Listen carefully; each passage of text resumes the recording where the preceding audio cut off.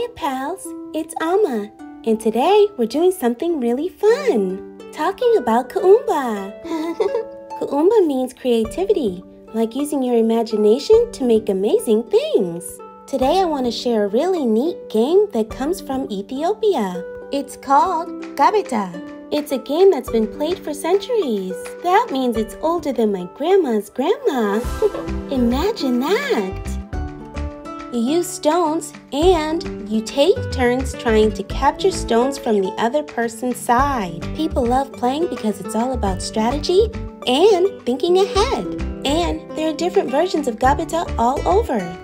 Some of you may have heard of a game called Mancala. That's a similar game.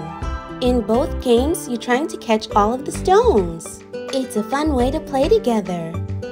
Just like Kuumba is all about creativity, playing Gebeta lets you use your brain in the most creative ways. You plan your moves, imagine your strategy, and most importantly, you have lots and lots of fun.